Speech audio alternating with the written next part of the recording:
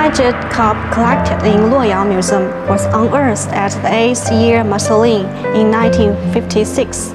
The tomb was the only one with a definite date of Wei Dynasty discovered in China up to now.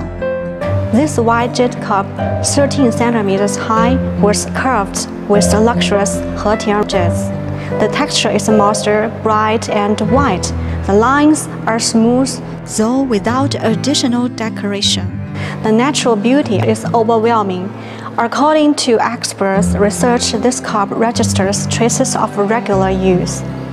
Since the East Han Dynasty, jade has been used as daily utensils and a decoration, which can be enjoyed by the common people.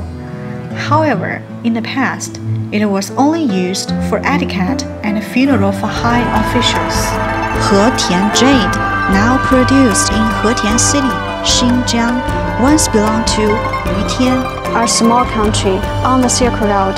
This white jade cup witnessed the exchanges along the Silk Road during the Three Kingdoms era.